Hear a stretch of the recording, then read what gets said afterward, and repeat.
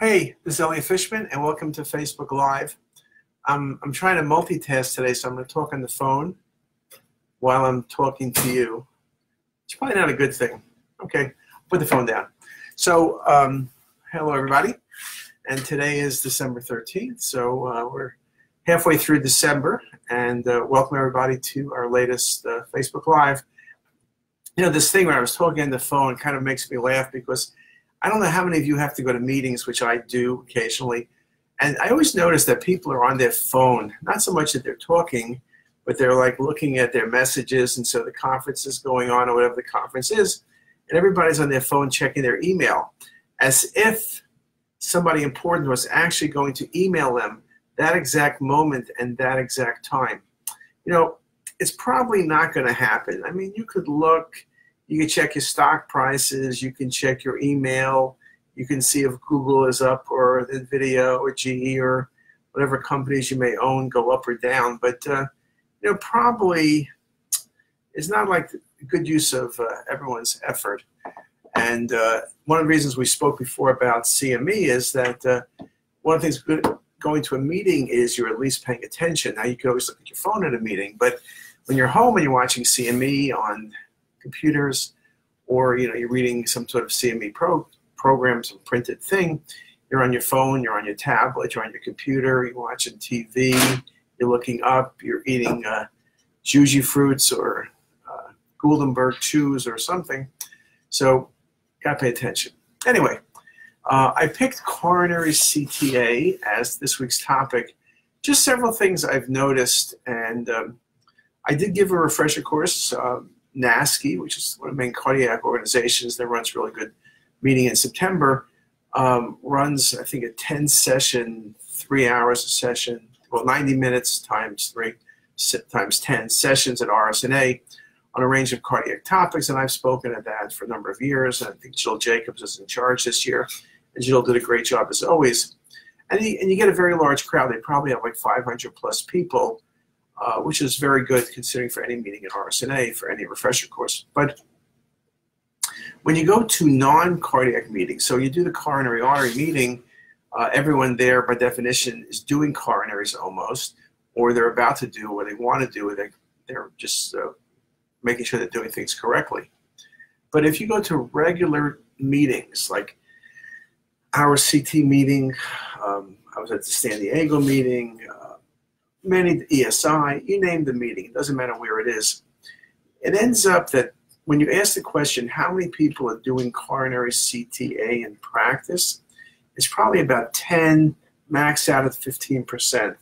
It's essentially the same number if I asked how many people are doing virtual colonoscopy, and it's probably a 10 or 15% as well.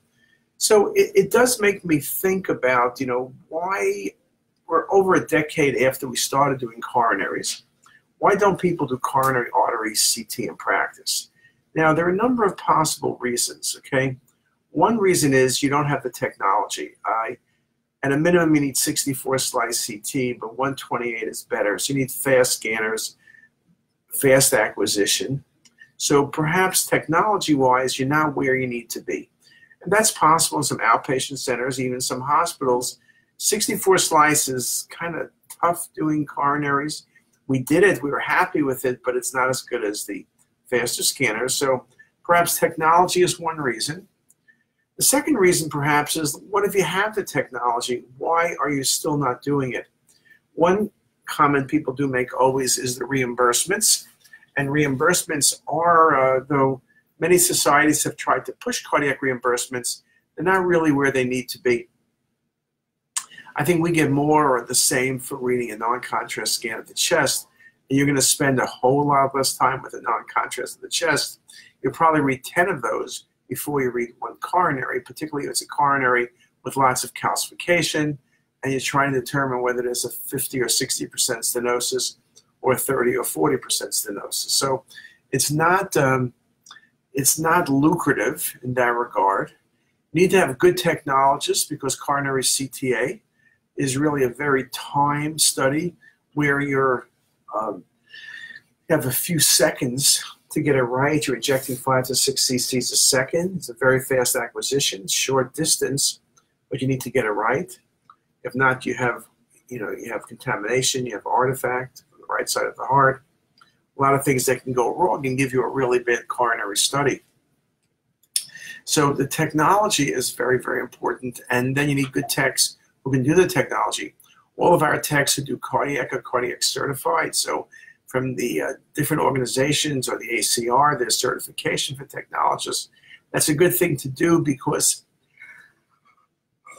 excuse me, it means that people have taken enough time to take a test, certify, take enough courses, take some CME, and be competent. And so that tends to help improve your quality, or at least maintain a minimum standard of quality.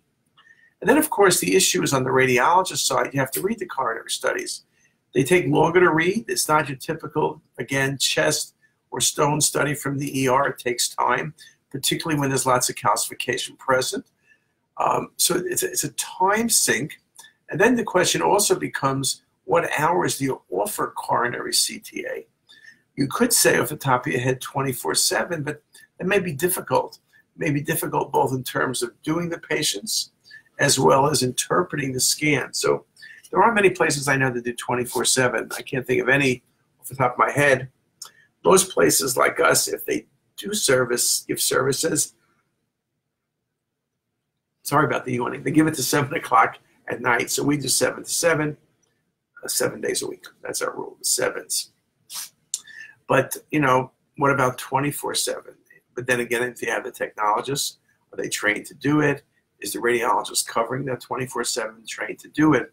I know that people, when cardiac came along, were trying to make a business out of interpreting things 24/7, where you would send them the images, they would interpret them and send you back a report.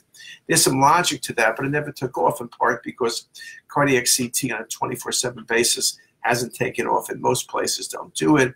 Again, many hospitals don't have the best scanner in the ER. So there's 16 or 64 probably. It's just not up to snuff what you need to be able to do. So I think that's a big thing.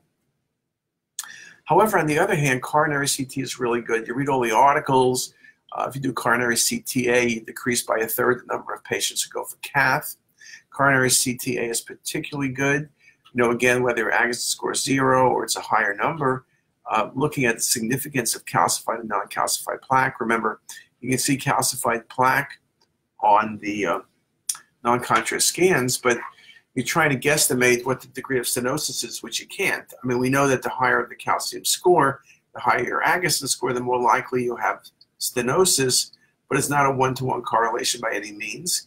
And we also know that many patients, particularly inner-city African Americans, their calcium scores tend to be lower, yet when we do the CTA, they have high-grade stenosis. So even in your population you're dealing with, if you're dealing with inner-city population, a lot of African Americans, be aware that their calcium score gives you false confidence that there's nothing going on, that the score is going to be 0, but the stenosis will be high. Again, the advantage of coronary CTA over calcium scoring, surely across a range of settings, but particularly the chest pain setting, is that with suspected chest pain, calcium scores give you a value that you can use to manage patients, perhaps for different medications. But you really can't quantify the degree of stenosis. You just can't. And when I give my talk at RSNA, I ask that, and I show a score of 160. I say, what's the chance of a 50% stenosis or not? Well, you can't really judge it. Again, as I said, the higher the score, the more calcifications, the more likely you're to have a stenosis. That makes some sense, but it's not a one-to-one correlation. So you can have a high score and you have no stenosis. Remember, a lot of times the calcification is eccentric. You have a high score in a ring calcification, but the vessel is widely patent. It's like a perfect matter because we're looking at vessel patency. What matters to your heart is the blood getting to it, and what matters is the lumen. So a good open lumen is wonderful. Even if the wall is calcified, you can think about it as a pipe, an old pipe with some rust. As long as there's no holes in the pipe, as long as the pipe is widely patent, it's going to have lots of water going through it. So that becomes important. Other things related to cardiac CTA. There's a lot now about lower dose studies, and we have been doing that for a while. I think many people have. The use of VisiPake works very nicely. There's been several articles, including our own experience about Visi, that Visi's, not only is it safer from a renal perspective, but Visi is also safer in the cardiac situation because of the non-critical findings. Remember, we talk about non-critical findings, feeling warm, feeling uncomfortable, all of those things. And, you know, perhaps in your mind or someone's mind, some administrator's mind, it's not that important unless they get a scan, of course. But the big thing is that if you feel warm or funny taste, you feel uneasy, you're not going to hold your breath with the same intensity and success as you would otherwise. And so often the selection of the contrast material, getting rid of those secondary effects like warmth, discomfort, nausea becomes very critical. With cardiac CT, you have one under 10-second spell to cover this much real estate and get it right. If you have this jaggedness, if this patient doesn't hold their breath perfectly and they ask you a question, what you're rejecting, you're going to have all sorts of problems. So I think it's very, very important to recognize that. So contrast becomes critical. Needles become critical. You need good access. We want to inject 5 to 6 cc's a second. It's the highest volume study we do, or volume injection rate. You're doing only about 60 or 70 cc's of contrast. Some people have even done less, but that's a pretty good magic number to make things work pretty nicely. Now let's see, I see Philip Taylor says, good afternoon. There's a lot of people online, both on Instagram, who are waving, on Facebook, but this might be a good time if people have any questions. I see Mark DePaulis is online. Hey, Mark. So if anyone has any questions about cardiac CT, I'd be happy to answer them. One of the things we looked at, of course, in my talk was some of the vascular anomalies, whether it's coronary artery fistulas, whether it's coronary artery aneurysms, are all things you need to be able to recognize. So again, you need to be able to really think about the studies. The last thing I want to mention is training. And when we have our CME courses, one of the things we do is we have hands-on training. And one of the most popular things is the cardiac. So now I will say that if you, I don't care what vendor you have, as long as you have a decent machine, you better learn how to use it. And I think one of the things that becomes a problem for many people is they don't know how to use their workstation. And physicians are often the worst because they were busy when the person from the company came to give apps training. They didn't go to apps training. They were too busy reading. And now all of a sudden they're by themselves praying to the machine. Hopefully it's going to give them the information. So I think it's important that if you don't know how to use your machine, whatever your vendor is, call your vendor up. They often can do remote training. They often can do on-site training. They often can send you to areas of training. They can send you to places like us when we do our CT course, February 7 to 10. We'll have hands-on training on VIA. So it is something you need to know. If you can't do the coronary studies, you feel so uncomfortable with doing them, you're surely not going to do them because it's just something that, you know, people feel very nervous about. So it's important to learn how to do them and just practice. It's not really that hard. The good news is the software has gotten substantially better. Let's see, what percentage, someone now, Ms. Louis Monier asked the question, what percent occlusion of the coronary arteries indicates therapeutic operation? I think it depends on who you're speaking to, but typically when it starts getting over 70%, they're going to do some sort of intervention. I think under 70%, surely under 50%, people are going to watch, but I've seen also 70 tends to be the magic number, depending where it is and what the patient's symptoms are. But that's not a hard, fast rule, but it's something to think about. Let me see, Liliana joined. Hey, Liliana. Liliana, worked with me for a number of years. She's been in Texas at MD Anderson area for the last couple of years, and now she's her husband are back at Stanford. So we wish them the best of luck, and I think they're moving to Palo Alto. Wish them the best of luck. What is the number of, okay, here's another question. What's the number of studies you need to become competent at doing them? That's a good question. People would talk about 50 or 100. I think a lot of it is seeing a lot of cases. So I think on the software, if you're well trained and you have good software, the software is much easier now because a lot of it is automated. People are putting AI into it, so a lot of it's automated. So I think learning the software is much quicker than it was 5 years ago. So if you did 30 to 50 cases of a range of cases and you feel very comfortable with manipulating the software and using it well, I think that's probably okay.